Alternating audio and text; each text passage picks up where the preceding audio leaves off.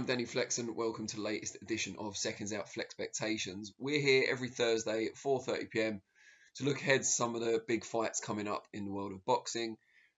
Normally, it's the weekend immediately after the vlog that we talk about, but although there are still, despite the cancellation of Lopez Kambosos, 3 pretty prominent shows in the US this weekend, I didn't want to concentrate on those predominantly. I've said predominantly twice in the first 10 seconds.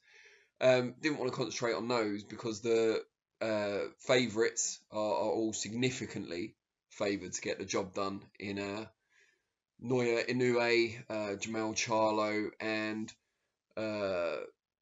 Jamie Munguia, of course. So I'm not going to focus too much on that. But what I will talk about is Fight Camp, because I was at the launch on Monday, hosted by Eddie Hearn and some members of the Zone, including Joe Markovsky. You've probably seen some of the interviews already with Hearn, and Markovsky went live yesterday. I was particularly happy with that interview. He was a very credible guy, I thought, Joe. But let's look at the cards top to bottom of all 3. They're currently, you can see the full lineup on our website, SecondsOut.com. But you've probably heard the kind of main headlines already. I'm going to refer to our website as I go through just to make sure I don't miss anything big out. But it starts off on July 31st at Matchroom HQ. This time fans will be allowed. Apparently £750 per ticket, although that does include your food, your champagne for the night, for those of you who are that way inclined. Yeah, it's very expensive, way out of my price range for a night of entertainment, I've got to say. But for those who can afford it, I'm sure it'll be a once-in-a-lifetime experience. Now, the headline act on the first show on July 31st is Conor Benn, who was lauded at the press conference on Monday for generating incredible numbers thus far on the Zone and on Sky Sports previously. He'll be fighting Adrian Granados, who, on paper, it looks like a bit of a step up from his last fight. But is it really? Granados, very, very talented fighter, dogged, determined, has fought some really, really good fighters at 140 and 147 pounds. But therein kind of lies the rub. He's not really big enough for 147. He's tended to get stopped by the better fighters when he's moved up in weight. Generally, we've seen his best performances come down at 140. And I would expect Conor Benn to just be a bit too big, strong, and persistent for him on the night. I think Granados, as I said, he is dogged and he will do his best to hang in there and make some inroads, but I just can't see him making too much of a dent in Benn, who is a big welterweight and is improving all the time. So good matchmaking there and potentially an entertaining fight.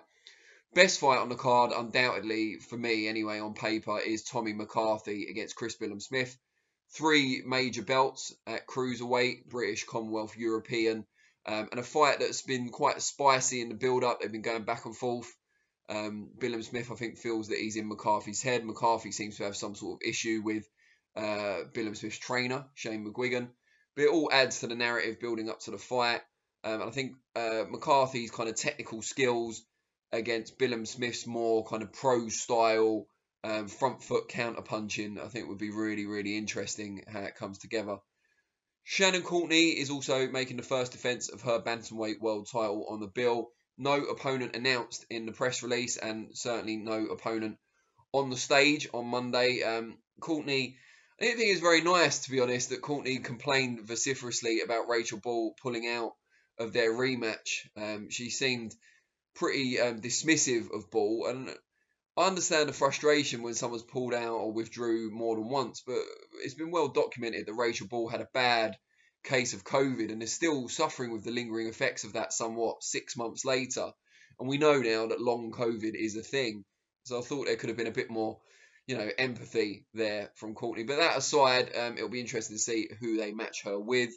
Ebony Bridges isn't, the best opponent in the world against whom to win a world title. It could have been a tougher challenge for Shannon, so maybe now we'll see her in a sterner test at Fight Camp. One of my favourite fights across the whole Fight Camp series takes place on the first show as well, and that's just because it's so random. Jack Cullen, Little Levers Meat Cleaver, who we've interviewed not too long ago on the channel, looking for big fights then. Well, he's got one. Avni Yildirim, who was last seen in the ring losing to Canelo Alvarez for the world titles at super middleweight. So he might see it as a bit of a step down and fancy himself to be able to take care of Jack Cullen. But for Cullen, it's a huge opportunity to gate crash the world scene. And yeah, just a completely random fight. But I think stylistically, you've got the kind of stocky, strong, aggressive Yildirim against the longer, technically skilled, but also packs a bit of a punch Cullen, as John Doherty would surely attest. So I'm really looking forward to that one. Anthony Fowler's on there as well, against Roberto Garcia. I think, again, that's another example, like Ben against Granados, of good matchmaking. Garcia is someone who can give you rounds, who can kind of be a measuring stick for the world scene. He's fought, Liam-Smith and Martin Murray in the past. But Fowler should be fairly comfortable. He should be, a level above in terms of all-round ability, especially at this stage in their respective careers.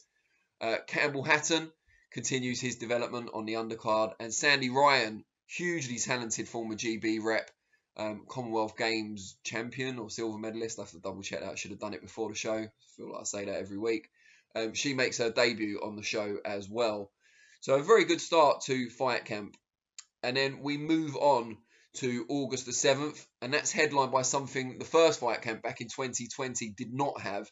And that's a male world title fight, as Jazza Dickens and Kid Galahad cross swords for a second time, albeit this one with the IBF heavyweight strap on the line. The first fight was, 8 years ago now, and was won by late stoppage by Galahad. And it was a really entertaining fight. I think it was on Channel 5, if memory serves me correctly. Really, really enjoyable contest. They've sparred a few times since, but as Jazza pointed out, and you can listen to this later today, or it might already be on live by the time you watch this, we had some problems with some files on Monday, so it's audio only, but it's well worth a listen. Jazza Dickens talks about how much he's improved since that loss to Galahad, and how the two can never be friends because Galahad defeated him. He said he's not a big enough person to forgive that easily.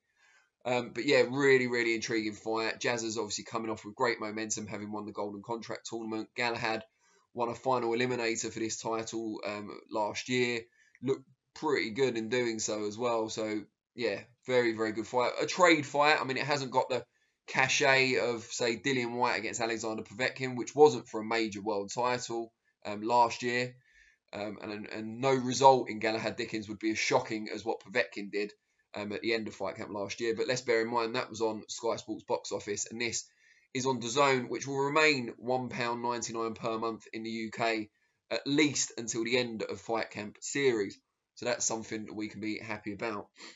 Also on that show, Fabio Wardley is apparently, it says, according to the press release, taking another step up after his victory over Eric Molina. Not sure who that's going to be, but they've kind of put pressure on themselves by saying he's going to take another step up from someone who was a world title challenger who'd fought, Anthony Joshua, among others. So it's going to be interesting to see who they bring in for Wardley. Alan Babbage is on the show against Mark Bennett. You'd expect Babbage to do his usual thing and steamroll Bennett. Sorry, Mark. Florian Marcoux, Maxim Prodan. Actually quite a good test for Marcoux. Prodan's unbeaten. He's kind of mixed in decent class. You would expect Marcoux to get the job done, but I think you could say on paper it's his best opponent as a pro so far, and it looks like they are trying to test him. Ellie Scotney will make her third pro appearance, also on that show. No opponent for her yet. Johnny Fisher fights Josh Sandland. If Sandland comes in the mood, because he's quite inconsistent, but if he comes in the mood, he could give the Romford Bull a good test. Will he be the Matador? I'm not sure about that, but I think it'll be a good fight, especially considering it's only Sandland's third fight. Ebony Bridges, who I mentioned just now, also comes back. She fights Beck Connolly, who doesn't seem to be struggling much during the pandemic, seems to be able to get fights. She won't be favoured to win, of course, but I think Beck will have a better chance against Bridges than she had against the debuting Ellie Scotney. So good luck to them. Probably the weakest of the three shows, albeit with the best main event for a world title. Perhaps that's why, maybe it doesn't need a particularly good undercard. But still a good value show. Like, compared to, I've got to say this, compared to last week's show with Ritson against Ponce, which was pretty awful, and was expected to be because it was the last show in the Matchroom Sky deal. Week 2 of Fight Camp is on another planet to that. So I shouldn't be so harsh. Compared to week 1 of Fight Camp, it's slightly disappointing, but overall it's still a good show. Week 3 Fight Camp concludes August the 14th with a main event of Joshua Buatsi against Richard Bolotniks. Now, I suggested a while ago that Bolotniks would be a good opponent for Lyndon Arthur, predominantly because he's a known name in the UK, he's got good momentum from winning the Golden Contract Tournament, high WBO ranking, although Lyndon Arthur is now WBO number 1, so he doesn't need a high WBO ranking. But also beatable, I would say. And I don't mean that disrespectfully. I think Bolotniks did very well to win the tournament. He's strong, he's tough, he obviously hits hard, he's persistent. But there are gaps, there are flaws. He's not the most technically gifted, he's quite hittable. But he needs to obviously go up against someone who can really punch. But I think he's made for Buatsi. Buatsi knocking on the door of the world scene, now with Virgil Hunter. He's poised, he's sharp, he's a hard puncher. You know, he broke the orbital bone of Marco Kalic in what was his toughest test to date. He's been back out since against a pretty hapless opponent last time out. But he'll be looking to make a statement. And if he gets past Bolotniks in good fashion, I expect him to stop Bolotniks. Then he will go on. Is it Bolotniks or Botolniks? I always think about this because I think Bolotnik or Robotnik is one of the villains in the Sonic the Hedgehog computer games. But I think it might be Botolniks, which means I've said it wrong about 50 times already. But that aside, I expect him to stop the guy. And he'll go on, hopefully, to a world title shot later this year or early next year. Also on that show, we've got Savannah Marshall making second defence of her world title. But again, no opponent as yet for her. Raymond Ford fights Reece Bellotti. That's an interesting fight. Ford, a highly touted US prospect.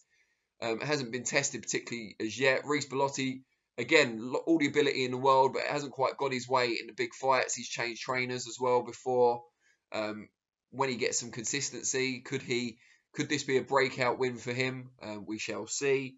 Michael McKinson fights Przemysław Ranowski. That's a good fight. Ranowski we've seen before, of course. Not a big puncher, but neither's McKinson. He'll hate me for saying that because I've asked him about it before. But his record suggests he's not a massive puncher. I know he can hurt people, but he's always... This is it, right? So he might be a big puncher, but his style predicates that he's always on his toes, always moving, and never really sets his feet much to counter. And until that changes, he's unlikely to stop people because you need, the power to drop them and then that relentless follow-up assault. And it's just not really his natural style. But he's doing very well. A great win over Chris Congo, obviously not too long ago. And now we see him against Ranowski, hoping to make some inroads on the world scene. And big friend of the channel, Michael McKinson, very, very talented. So we look forward to that. Felix Cash comes back. He's putting his Commonwealth belt, not the British, up for grabs. So you can't expect a particularly good opponent in that one, I've got to say. Also, Cash Fruit, Tasha Jonas, both on the show, and Hopi Price. Yeah, week 3 is not great, to be fair. I said week 2 was probably the weakest, but that was based more on the undercard. It's still got a world title fight. I've kind of argued it with myself in the last minute or so. I think week 3 is probably the weakest. So it starts on a high and then kind of dips a little bit and then dips a bit more for week 3. But they're all good shows. I mean, I can't really complain. Each one has got at least one intriguing fight on it. The Zone for $1.99, you can't really go wrong. It won't stay that price, of course, but for now, pretty happy with it. The main concerns, we talked about this on Monday, is how the Zone can attract the casual fan without the touch points of, Sky Sports News and some of the other sports that Sky Sports carry. They maybe weren't doing loads in terms of cross-promotion in the way BT do. They cross-promote on the football. As Andy Clark mentioned on Macklin's Take recently, they used the big football game to highlight Daniel Dubois against Bogdan Dinu. And the Zone don't really have the ability at the moment with their portfolio of UK sports to do similar stuff. But there'll be other ways of doing it. And I believe a deal to show highlight packages of the Zone shows, Matchroom shows, is imminent on a free-to-air terrestrial channel, as Eddie Hearn confirmed on Monday. Sources, Mike Coppinger nod there. Sources tell me it's the BBC, so I think that will help in the long run. But yeah, looking forward to Fight Camp, and obviously what I want to know from you guys is how happy are you or not with the Fight Camp schedule as a whole, the 3 shows? What would you give it out of 10? Yeah, for the whole 3 as a thing. And which is your favourite fight out of all of them? You know, we're talking about 15 maybe confirmed fights so far. Which one are you most looking forward to and why? So it's Fight Camp as a whole, mark out of 10 for 2021. And which fight out of all of them so far confirmed are you most looking forward to and why? Let me know. I'll respond to some of the comments. Meanwhile, I will be back on Monday for reflections, probably reflecting on some of the fights I've shamelessly ignored in this vlog. What can you do? 4:30 p.m. And then next week, Thursday, same time, I'll be doing FLEXpectations again, of course, which is the preview show. Thanks for your time. It's quite a long one this week, as the actress said to the bishop. And I will be back soon. And thank you for your time.